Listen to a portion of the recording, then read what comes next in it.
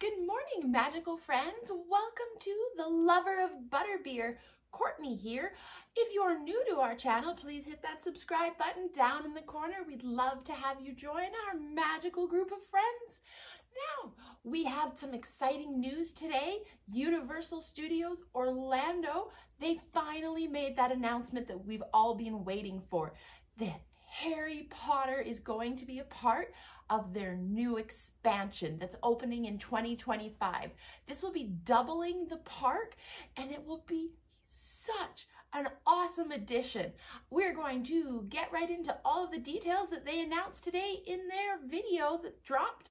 So, Universal's Epic Universe is what the new park will be called. If you have not seen that in the past few months, it's kind of been floating around the rumor mill, but they have now confirmed that it is happening, opening in 2025. We better start saving up those galleons because we know we're going to be spending a lot when we go there because there is going to be lots of shopping and I can't wait. So Universal's Epic Universe is going to be made up of 5 different sections. Celestial Park will be the first section that you come through once you enter the main gates, and they are calling these portals now. They are no longer gates. You get to portal into different universes, which, you guessed it, is going to be epic. Celestial Park, they're going to have shopping and restaurants, and they're going to have green space, and it looks like from the concept art they're going to have lots of different little like water features and trees. It looks quite pretty. I'm sure it'll look even better in person, but in that land, there's going to be Constellation Carousel, Starfall Racers, which will be a dueling roller coaster, and Astronomica. I cannot wait to see all the cool hidden little spaces that they have designed in this upcoming world. And from there, you should be able to, if the concept art is correct, it looks like you'll be able to see the massive hotel, which will be featured inside the theme park. Most places usually have these outside, but this one, it sounds like it's going to be in the actual park itself, which will be really cool because if you're in your room at night, I'm sure the park will be lit up and you'll be able to see the views will be unbelievable. So that one is going to be called Universal Helios Hotel. Looks beautiful. You have to look at the concept art. It is so pretty. There, you will be portaled into all of the different realms that they are building. Cannot wait to see these. So first, we have How to Train Your Dragon, Isle of Berk, where, you guessed it, where everyone's dreams are going to come true. We get to fly with dragons. I really hope that means we get to ride a dragon, but they didn't specify.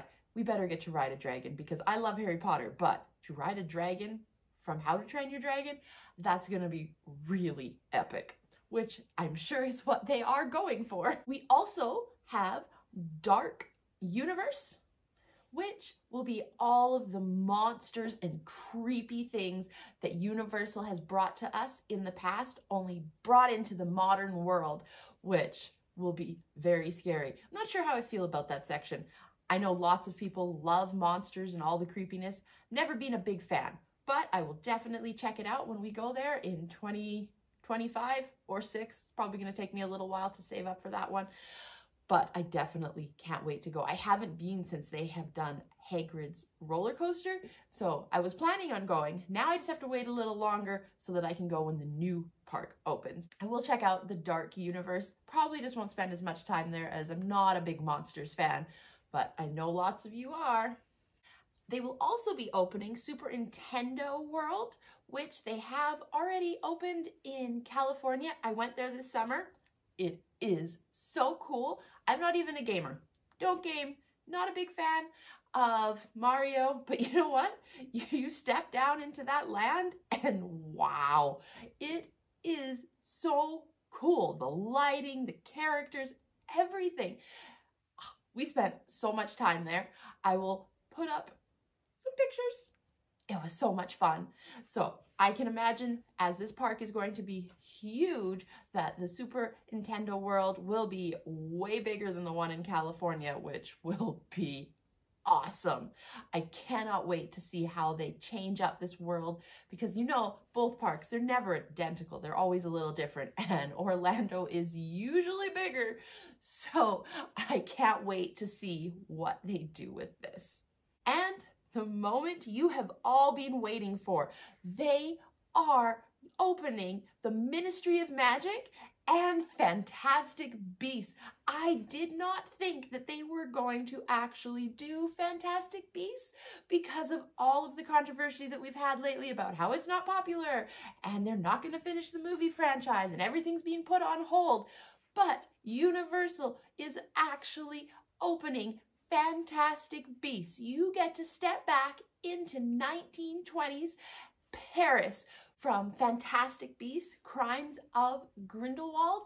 I am so stoked. I heard years ago that Universal had bought up the rights to all of the different names like Fantastic Beasts, Lands, all different ones. So I was really hoping back then that they were going to do something with it. But then after all of the talk about Fantastic Beasts not being popular, I was worried that it was just never going to happen. But it's happening. We are getting a Fantastic Beasts addition to Universal. I cannot wait to go there. You know me, I love Harry Potter, but the thing that I love more than Harry Potter is Fantastic Beasts because I love the 1920s, the clothes, the architecture, the buildings, Nifflers, Pickett, everything. It is so adorable and it's more adult than Harry Potter, which, yes, when we grew up with Harry Potter, we were kids and now we're adults, which means I love Fantastic Beasts. It is so epic that they are adding it to Universal. But because Universal is epic, let's be honest, that's what they called the park for a reason, we are not just getting Fantastic Beasts. We are also getting the Ministry of Magic from Harry Potter. I cannot wait to see what they are doing with this. Does that mean we are going to get in a phone booth and ride down into the Ministry of Magic? Oh, I hope so, because I'm going to be ecstatic. But even if not, I'm curious, is it going to be an indoor attraction? Because clearly the Ministry of Magic is usually an inside thing, but Universal is usually outdoors. So I'm very curious to see how they do this. They're keeping it very tight-lipped on what they're going to actually have in the park. There is a ride.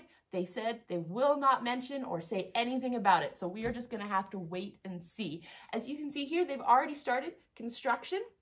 There is the wand, which is over the portal to get you in to the new Wizarding World section. So that means when we go to Florida and we go to Universal Orlando, we can go to 3 Harry Potter inspired areas.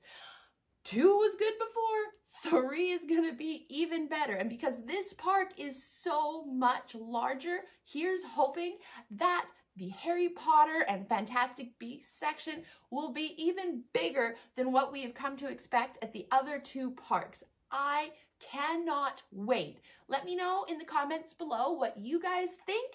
I'd love to hear your comments and see if you've heard any other juicy rumors that I have not been able to find.